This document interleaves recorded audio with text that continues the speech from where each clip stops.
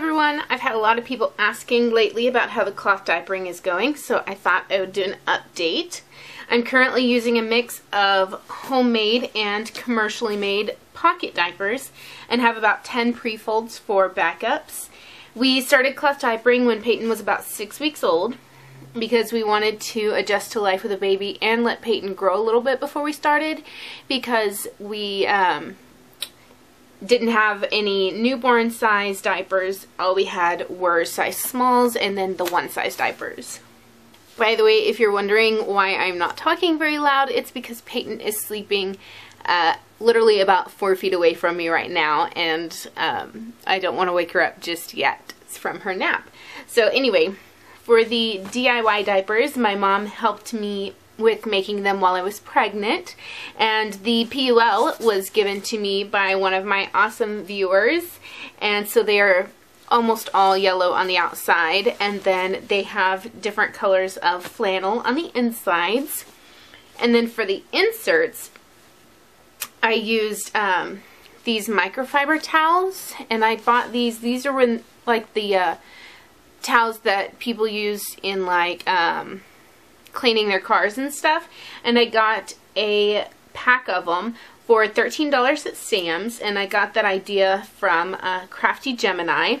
So what we would do is cut off a 4-inch strip from the bottom. These measure 16 by 16, and then we would cut what was left into 4-inch strips, so we'd have 4 of those, and then the one here we would cut an additional 4 inches off of, so that we had 5 pieces that measured 4 by 12 inches. So out of every 2 towels, we could get 5 inserts that were 2 layers of this thick, and then we covered it with a piece of flannel on the front and the back. And this was just an old flannel sheet that we had, and we just flipped it inside out. And so this is one diaper insert for one of these DIY pocket diapers. So for overnight, this insert has 4 layers of the microfiber and then the layer of the flannel on the front and back. And what I do is I layer it over a regular soaker so that there is 4 layers of flannel and 6 layers of microfiber, and this will last us all night. It'll last from like 8:30 p.m. to like 7:30 the next morning without any leaks the majority of the time. So those inserts are perfect for these size small diapers, and since we could get so many out of each towel, we only used 10 of the microfiber towels that came in the pack. There were 30 in the pack, so we still have 20 left for when Peyton moves up to the larger size diapers. So a regular soaker lasts about 2 hours during the daytime, and first thing in the morning I put Peyton in a diaper that actually has 2 of the regular soakers, because I've noticed that she pees a lot first thing in the morning.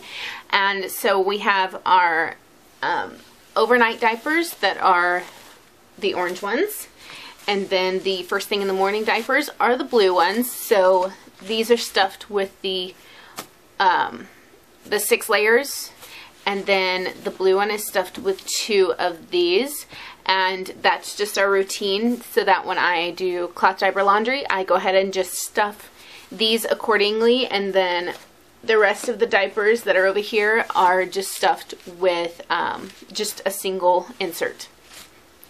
I currently do diaper laundry every 2 days because we have about 20 diapers that we are currently using. Diaper laundry was today, but I don't have them all back in here yet because I didn't want to wake Peyton up with the loud Velcro sounds, so I'm not done stuffing all her diapers. But anyway, so we do laundry about every 2 days, and that has worked out really well. And as always, when I talk about cloth diapering, I will put a playlist down below for any and all cloth diaper info that you might want to know, and that is from my friend Archie. She makes cloth diapers. She has cloth diapered for over 2 years now, and she has tons of great info. Since my mom and I made a lot of the diapers, and then the rest were passed on to me secondhand, which might freak some people out, but all you do is make sure they are washed very thoroughly with bleach and they are good to go. But since we got most of the diapers that way, and then some were given to us and all that, we are only $20 into cloth diapering. $20, which is less than the cost of one box of disposable diapers. So we have saved a ton of money, and for those who are wondering, our water bill has not gone up a single penny since Peyton was born. Our gas bill has gone up only slightly, but that is because it not only fuels our water tank, but it also is our heater, and we have been running the heater a lot more in our house since Peyton was born because she was born in the winter and we wanted to make sure our home was warm enough for her as a newborn. And I still have plenty of supplies for making larger diapers for Wiz as she grows, and so we could technically make it all the way through Peyton's cloth diapering experience with this only $20, but I will probably cave and buy some cute diapers as she gets bigger. And these are not all of my stash. I am holding some back. They are one size diapers and they are rather large. So I've been saving those, but for her to grow a little more into first. But yeah, we have been keeping it very, very affordable. There's definitely other materials and things you can use out there, but we are going with what was affordable and what was on hand, and so it has worked out great for us. I forgot to mention that all of the cloth diapers that we've made so far were made using this Babyville Boutique book. It comes with the patterns and all the instructions for making them, and it's the only type of diaper I had made up until this week. So this week I did make a new diaper. It's the first one I've made since Peyton was born, and it's the first time I've used snaps for a project, and it's the first time I've made a diaper that did not come from the Babyville Boutique book. So I made this diaper. It has hidden PUL. It still has the same yellow PUL as all the rest of the diapers. It's just hidden. And I did that just because I wanted something pretty for her, and I really like how it turned out. Sorry it's covered in fuzz. I literally just finished it.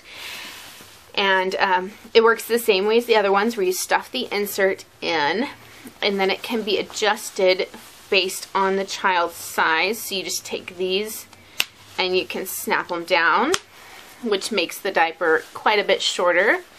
And then you just snap this however far in you need, and yeah, I really like how it turned out. I used the different colors snaps because I didn't have enough of one color, and then I made inserts for it. I was trying out something different. I am making them larger for one thing because the diaper is bigger, and I'm still using the microfiber towels. I stacked 2 towels up and then 2 layers of flannel on one side, 2 layers of flannel on the other, and then sew these lines across it. It was the full size of the towels.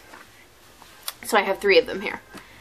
And then I cut them apart and am trying to serge along the edges to finish them, but my serger is being annoying, and it kept breaking the threads and I didn't want to deal with it anymore.